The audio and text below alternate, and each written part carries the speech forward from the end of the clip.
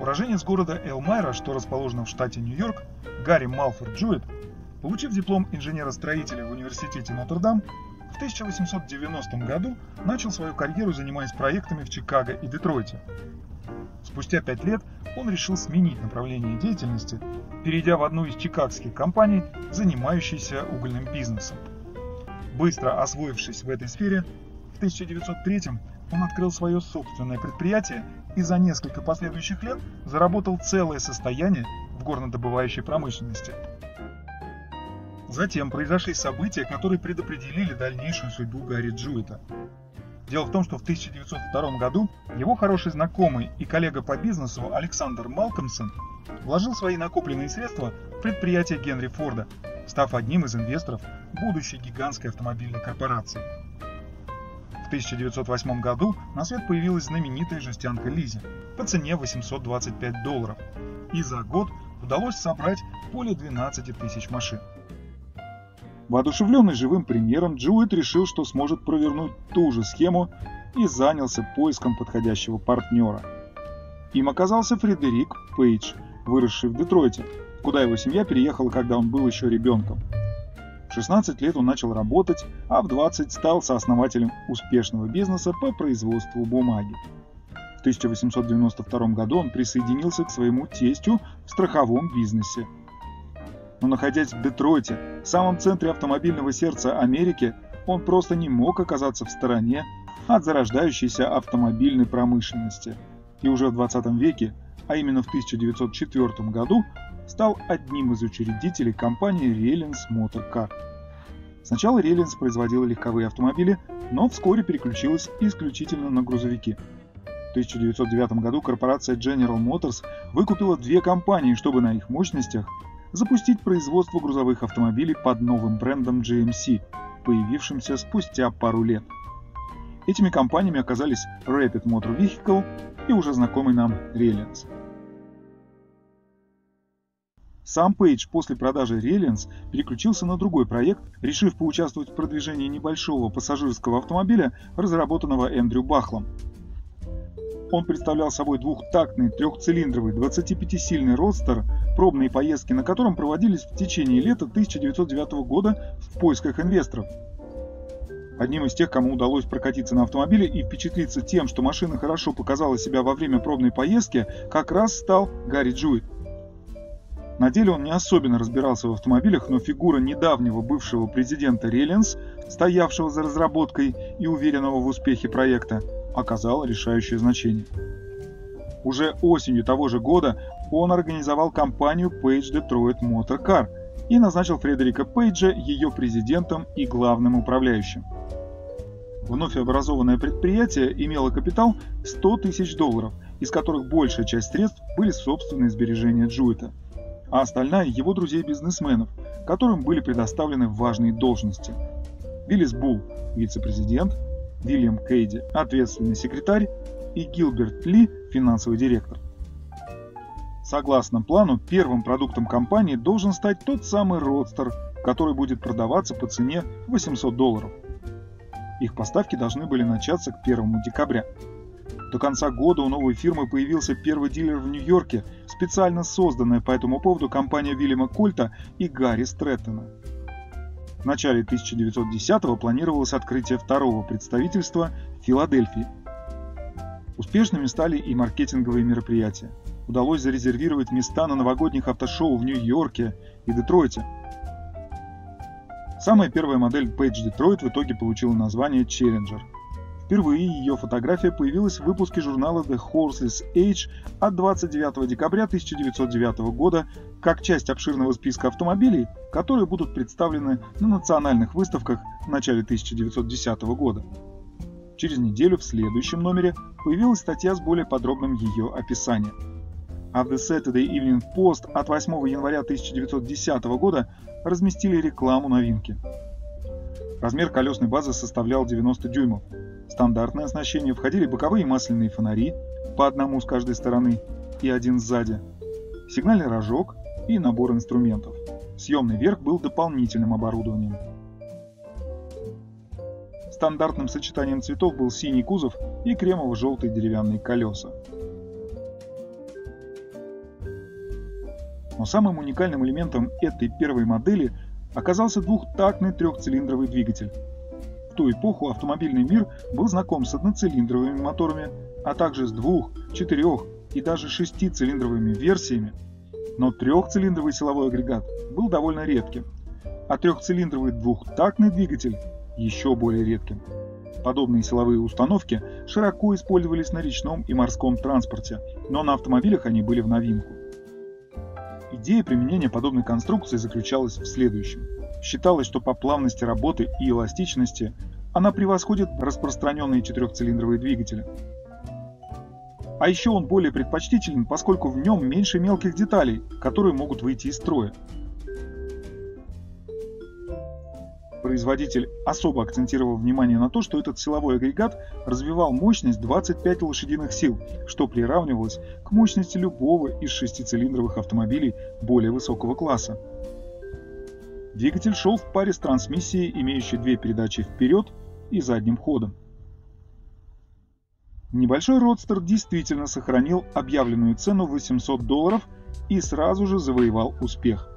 Поэтому в начале 1910-го к нему добавили компактное двухместное купе за $1250.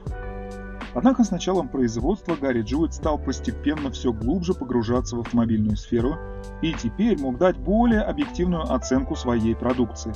И, увы, она была не очень хорошей. Доподлинно неизвестно, что конкретно заставило Джуэта резко поменять свои взгляды.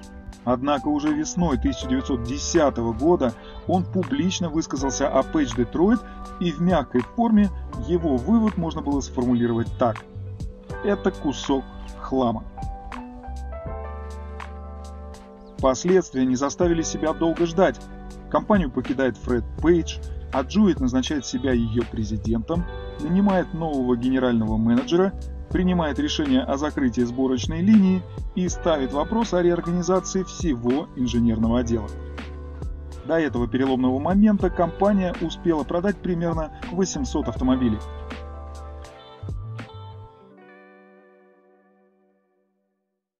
Сам Пейдж, отойдя от дел компании, переехал в Нью-Йорк, где спустя некоторое время основал фирму Paige & Jones Chemical, производящую средства для очистки и смягчения воды.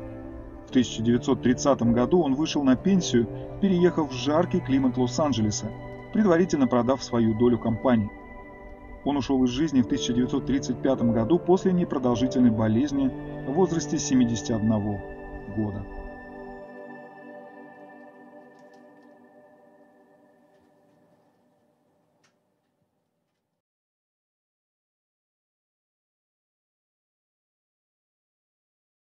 После серьезных изменений на предприятии в 1911-м автомобили, как ни странно, продолжили выпускаться под маркой Paige-Detroit.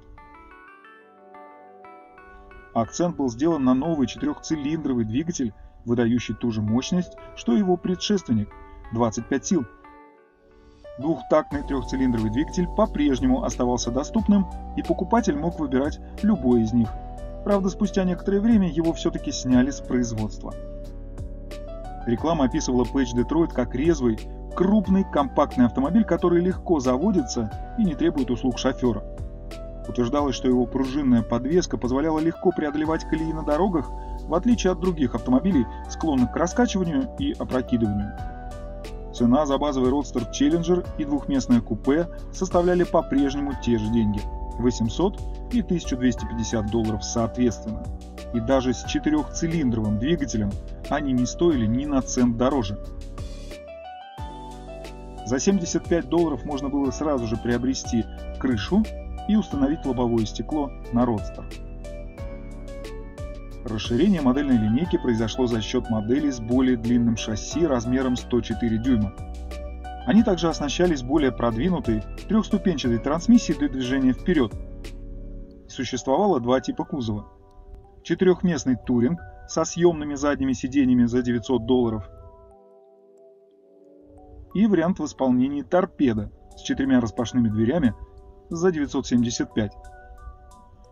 На все автомобили предоставлялась полная гарантия сроком на 1 год с момента покупки.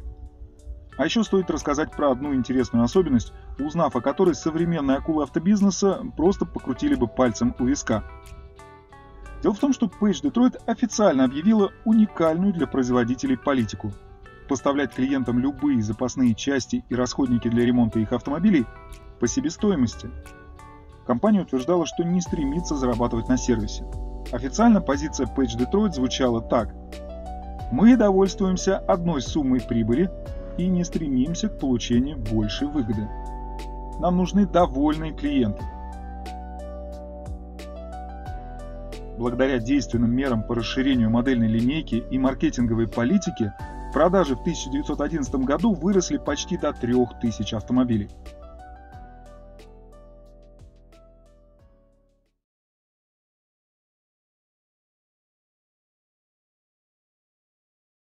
К концу 2011 года Гарри Джуит принимает решение внести изменения в название компании.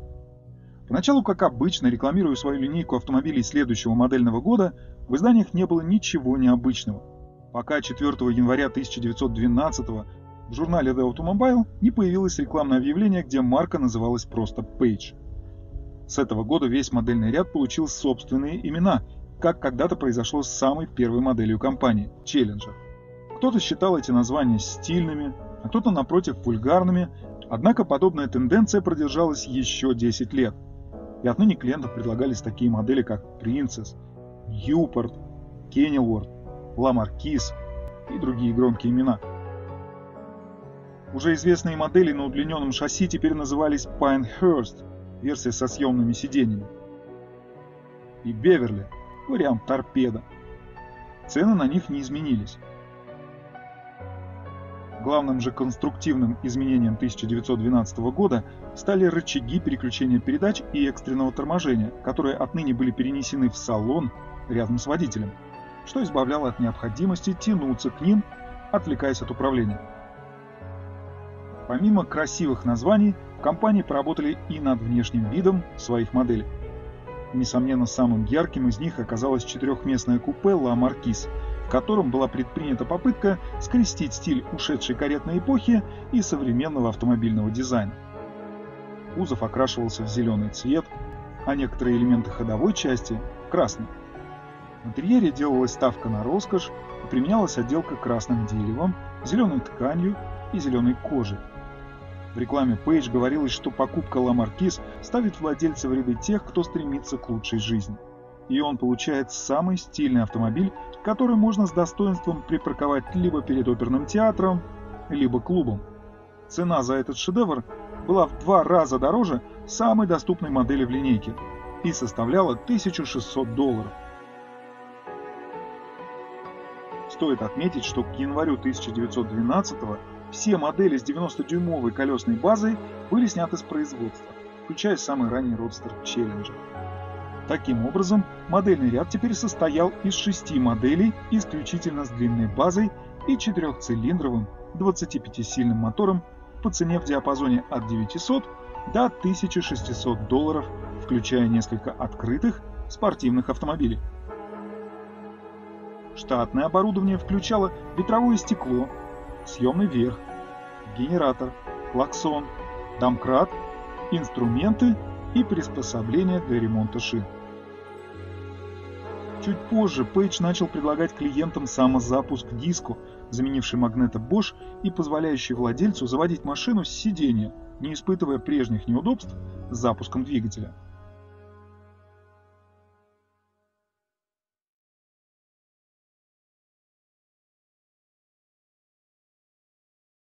Следующий, 1913 год, вновь принес в модельную линейку значительные изменения. Из прошлого года в новый перекочевали 2 модели – 3-местный родстер Kenilworth и 5-местный Touring Brunswick. Теперь они составляют костяк меньшей линейки, имеющей обозначение модуль 25. Индекс присваивался, исходя из мощности мотора. Удивительно, но цена каждой из них оказалась на $25 меньше, чем в предыдущем году. А главной движущей силой модельного ряда марки Paige в 1913-м стала старшая линейка, получившая обозначение Model 36. Это была новая, более крупная серия со 116-дюймовой колесной базой и рулевой колонкой, впервые расположенной слева. Под капотом разместился доработанный четырехцилиндровый двигатель мощностью, как нетрудно догадаться, 36 лошадиных сил при 2200 оборотов в минуту. Все версии Модель 36 были оснащены системой облегченного электрического запуска и электрического освещения Грэйн Дэвис, которая, как утверждалось самим автопроизводителем, устанавливалась на более дорогие машины. Теперь старшую серию можно отличить по дополнительной светотехнике, удачно встроенной под лобовым стеклом рядом с капотом.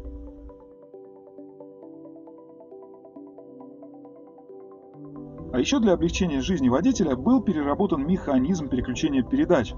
И вновь этот процесс сопоставлялся с поездкой на более люксовых автомобилях. Коротко пробежимся по модельной линейке 36-й серии. Самыми доступными среди них были три модели по цене $1275. Это был трехместный родстер Вестбрук, пятиместный Туринг Гленвуд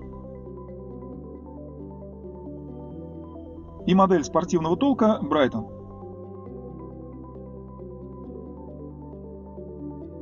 На ступеньку выше стоит продолжатель идеи Ла Маркиз, четырехместное купе Монтроуз по цене $1850. И, наконец, венчает ряд впервые появившийся у марки Paige пятиместный закрытый седан Maplehurst. Его цена уже была близка к отметке в 2000 и составляла $1950.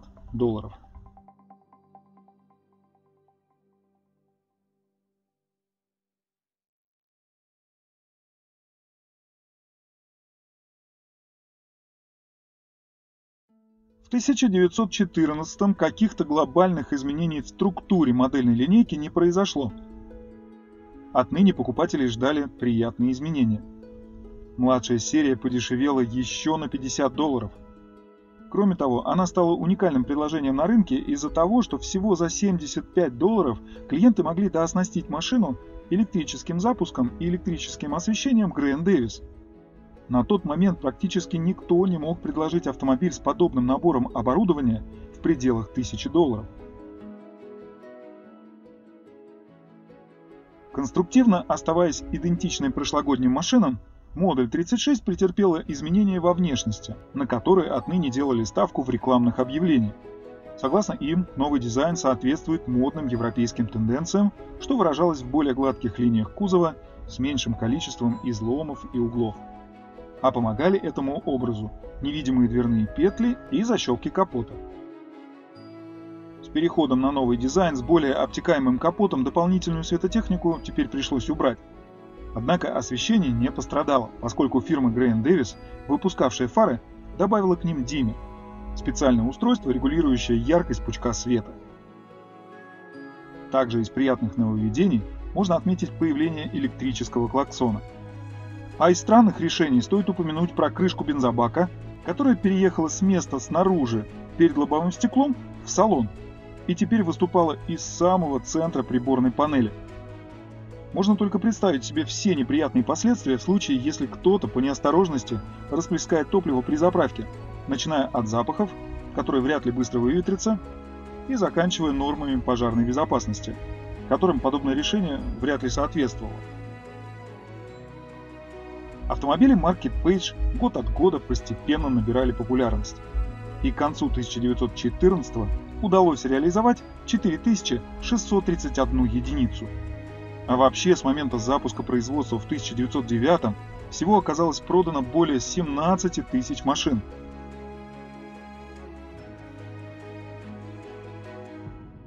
Конечно, Джоуит понимал, что его история отличалась от судьбы Александра Малкольмсона и Генри Форда. Ему вряд ли удастся выйти на такие огромные объемы производства, как в их случае. Однако положение дел было стабильным и вселяло уверенность в будущее. В то время его завод был довольно большим и считался одним из лучших автомобильных предприятий Детройта.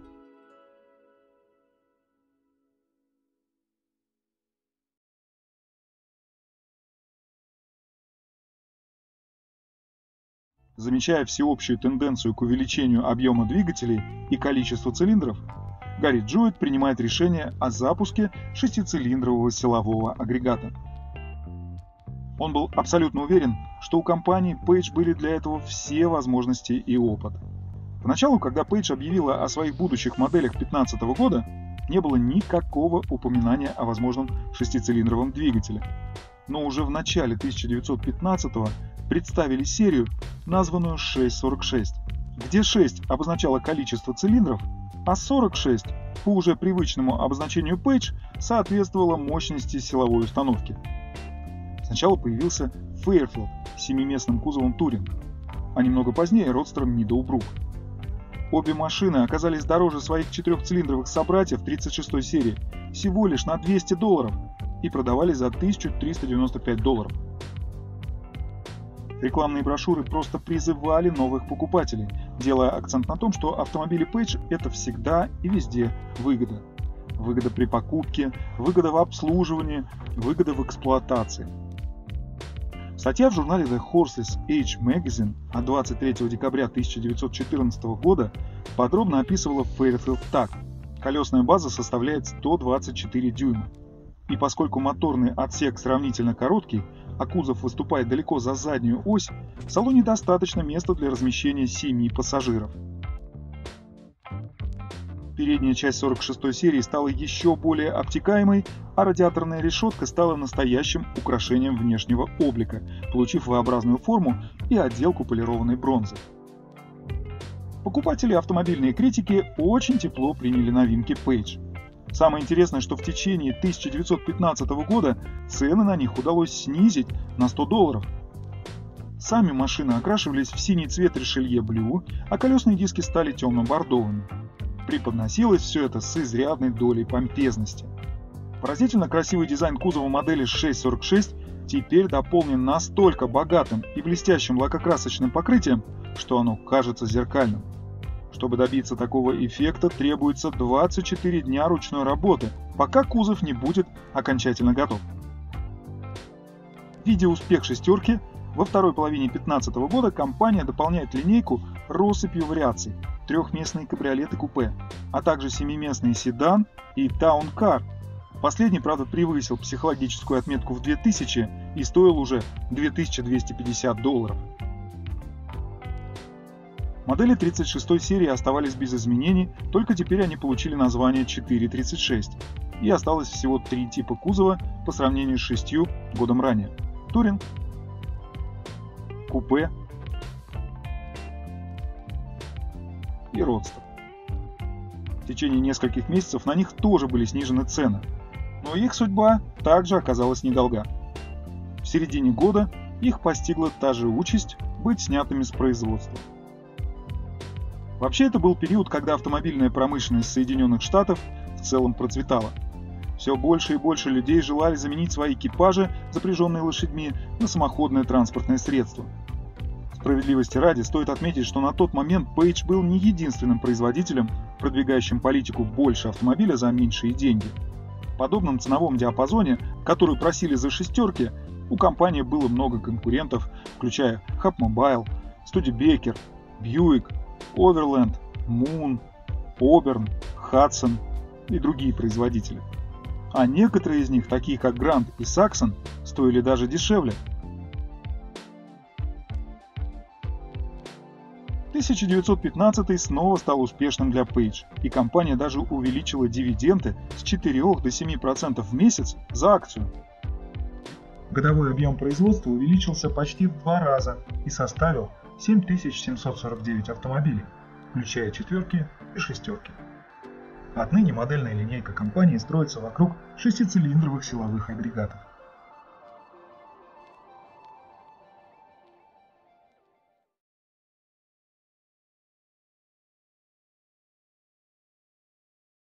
В начале 1916 года модельный ряд 646 не изменился, но сначала в пару к нему добавили компактную шестерку, названную 636, разработанную еще во второй половине 2015 года. Единственный вариант кузова, оснащенный этой установкой, представлял собой 5-местный Touring и назывался Hollywood. Удивительно, но его цена оказалась всего лишь на $20 дороже прошлогодней аналогичной машины Glenwood с четверкой под капотом. Правда, база стала немного короче – 112 дюймов против 116.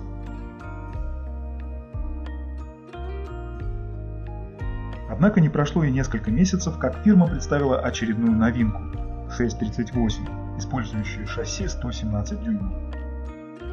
И вот уже на январских праздничных автомобильных мероприятиях в начале 1916 года показали замену Hollywood, модель Fleetwood. И как вы думаете, что было самым поразительным в этой истории? Правильно, очередное снижение цены. Более длиннобазная модель с более мощным мотором стала стоить на $45 дешевле, $1050. А вместе с ней презентовали родстер Dartmoor и седан. К июлю 1916 года в обе серии были внесены относительно незначительные изменения. Цены были подняты примерно на $80 на более крупные автомобили и $40 на компактные. В качестве аргумента в пользу Paige, один из дилеров компании в июле 1916 года организовал мероприятие, связанное с подъемом на скалистый и заснеженный склон горы Худ недалеко от орегонского Портленда. Семиместный туринг поставил рекорд, который до него не смог установить ни один автомобиль.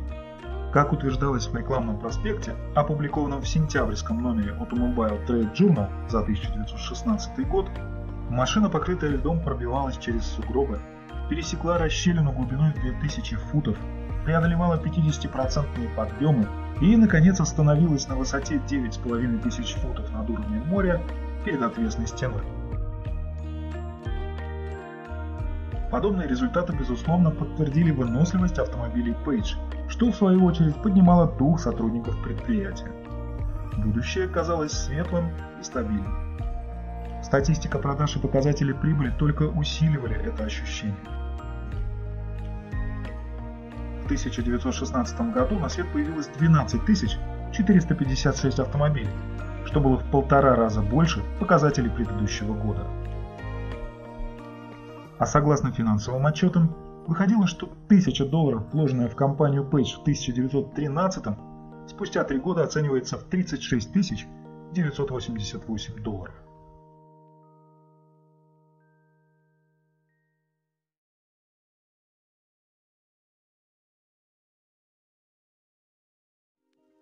1917 год. В конце января на замену прошлогоднего модельного ряда пришли 2 новые серии. Начальная отныне обозначается как 639, а старшая 651. Колесная база последней была удлинена до 127 дюймов, а цены варьировались от $1495 до $2750. Закрытые модели оснащались своеобразными лобовыми стеклами, верхняя половина каждого из которых могла открываться для проветривания салона. Из дополнительных опций теперь были доступны проволочные колеса. Интересный факт, что не успев появиться, купе 51 серии практически сразу было снято с производства, так что из машин 1917 года это самая редкая версия. А еще пару слов стоит сказать про вариант Convertible Sedan. В случае необходимости обычный с виду закрытый автомобиль его владелец мог быстро превратить в открытый, опустив окна и сняв боковые стойки с обеих сторон. Младшая 39-я серия оказалась представлена 2 открытыми версиями – родстером Dartmoor и 5-местным Touring Limo. Они по-прежнему продавались по привлекательной цене в $1175.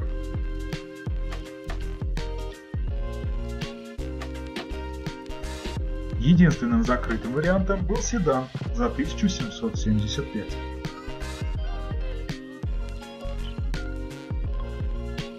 С этого года компания взяла на вооружение новую фишку и отныне стала продвигать свой модельный ряд под слоганом «Самый красивый автомобиль в Америке».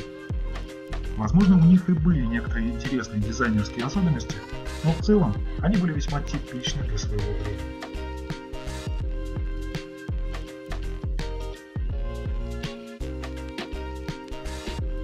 Прежде чем мы заглянем в год 1918, упомянем братьев Грэм, которые занимались производством бутылок. Сейчас, в 1917 году, они успешно продвигают свою очередную бизнес-модель, активно рекламируя комплекты для переоборудования Ford в крепкий грузовичок всего лишь за $385. Вспомнили мы про них не случайно. 10 лет спустя их путь пересечется с компанией Paige, и это окажется судьбоносным моментом для последней. Но об этом чуть позже.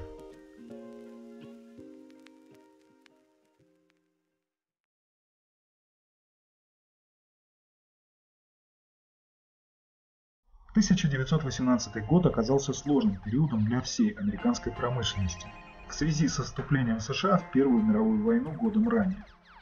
Поставки промышленного сырья уменьшились, производство автомобилей сокращалось, плюс были сложности с их отгрузкой к дилерам из-за приоритета использования железных дорог для военных нужд.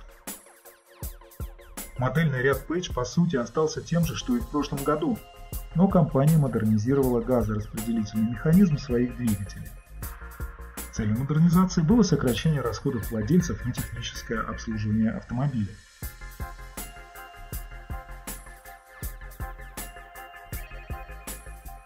Старшие модели, за исключением родстера Brooklands, отныне имели обозначение 655. Цены на весь модельный ряд пришлось немного повысить еще в 1917 по причинам, указанным выше. А из приятных изменений на старшей серии топливный бак был перенесен в заднюю часть, и наконец-то заливная горловина покинула салон автомобиля. Интересным опытом стало продвижение четырехместной спортивной модели Larchmont, рассчитанной на продвижение среди более молодых клиентов Paige. Сначала ее продемонстрировали на январских выставках, а потом в марте появилась реклама фирмы Detroit Press Steel, где Larchmont красовалась новыми опциональными стальными дисками D-Steel, которые, как утверждалось, помимо эстетической привлекательности, были более прочными, чем деревянные спицы. Однако ставка на эту модель в итоге не сыграла, и уже осенью в каталоге Paige она больше не появилась. В 1918 году компания Paige вместе с еще двумя предприятиями из Детройта получила государственный контракт на постройку грузовых автомобилей по лицензии на шквот для военных нужд. В итоге было произведено примерно 200 единиц. Это позволило получить определенный опыт в сфере грузовой техники, и параллельно с выполнением госконтракта Paige запустил свою собственную линейку грузовиков.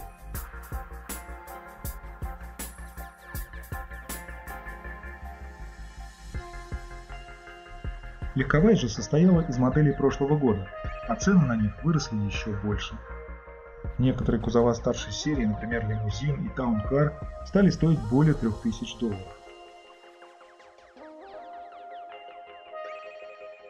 Объемы производства и продаж падали. Дошло до того, что в какой-то момент на заводе строили не более 50 легковых автомобилей в день.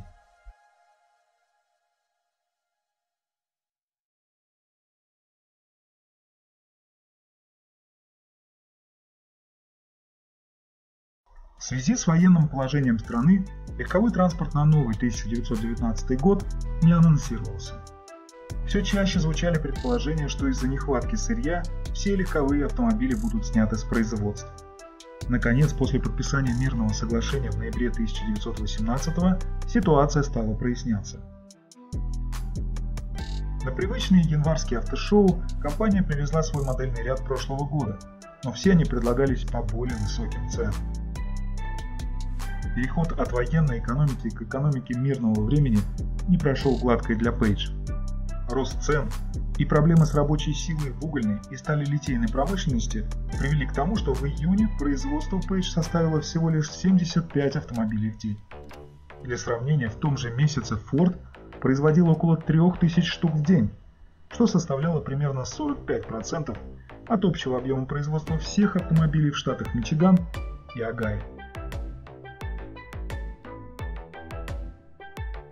Тем не менее, несмотря на трудности, общее количество произведенных автомобилей Paige в 1919 году оказалось на очень хорошем уровне и составило 15 766 единиц.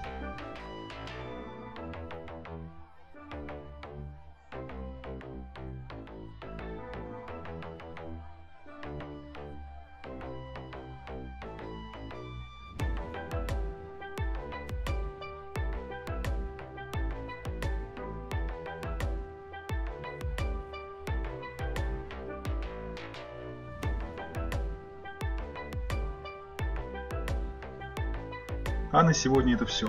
Продолжение истории о компании Paige будет уже совсем скоро. До встречи.